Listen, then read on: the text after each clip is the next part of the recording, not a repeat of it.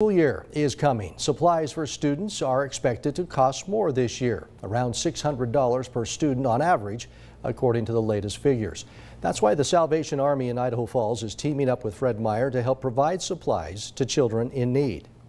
Parents are having a difficult time paying their rent and buying food and all the other things that it takes to live these days with inflation the way it is and that type of stuff. These parents just need all the help they can get. Idaho Falls Fred Meyer customers can pick up some extra pencils, notebooks, or any other school supplies while you're shopping and just drop them in the Salvation Army donation bin by the east entrance. For more information on how to donate, contact your local school district or a Salvation Army representative. And by the way, Local News 8 will again be collecting school supply donations at the main entrance to the Eastern Idaho State Fair this year in Blackfoot.